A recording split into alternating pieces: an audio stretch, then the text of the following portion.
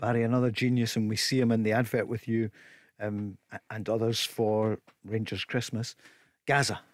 So, Yeah, do I you mean, know what what? a player. But that was just a dream for me, like kind of as a young boy, watching Paul Gascoigne play about with a football.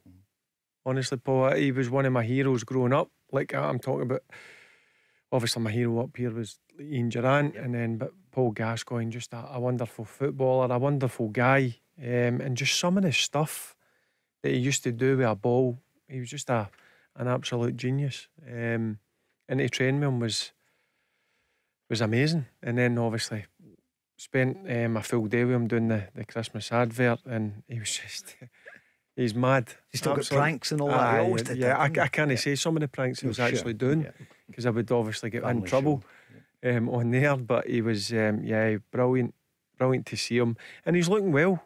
To be fair, he was looking good. But he was up to all sorts of nonsense when we were obviously trying to record the advert. But no, what a wonderful footballer. And going back to my younger days, I think it always stands out for me was he always took time for the young players. I mean, as a 16-year-old, and he would always, how was your game? How did you go on last night? Who scored?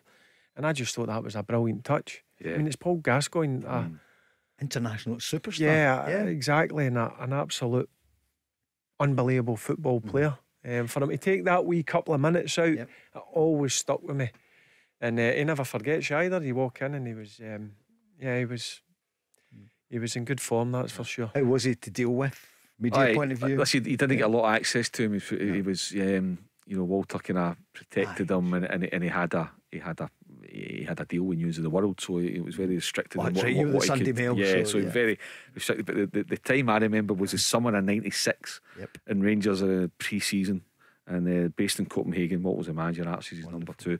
So I was there for the Sunday Mail. So I remember just having a coffee with Walter, and it was brilliant. He gave me an exclusive, gave me an hour of his time. It was great.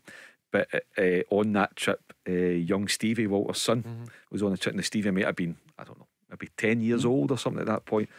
And all during the time I'm sitting having a coffee with Walter at the hotel, he could tell he's got one eye on me and one eye, like, he says, I'm just keeping a wee eye out. He says, because young Stephen's jumping about with Gaza. He says, and I'm not comfortable with Gaza too.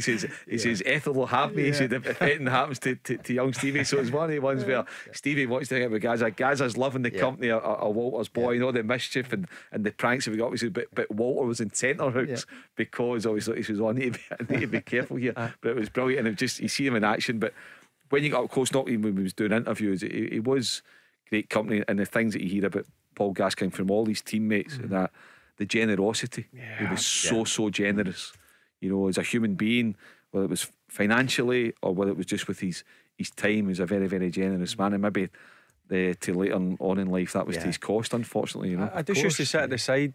Sometimes we'd be training with the youth team, we'd finish a bit early, and we had the chance to go over and watch the first team and just sit. I remember just sitting on a ball many a times, just in awe of the guy, just for what he'd done with a footballer. And another thing about him is how good he was. He trained hard, so hard that it was like his last ever training session, and that's another thing that stood out for me. What an example for everybody else. You can see what you want. He's mad as a brush, but listen, what a genius of a football player, and a brilliant guy. But as I said, it was brilliant to spend the 4 or 5 hours with him doing the Rangers Christmas advert, and sometimes it had to get cut because it was up to no good during the filming, but it was brilliant. And like all the guys and even the film crew were just amazed Paul Gascoigne was there.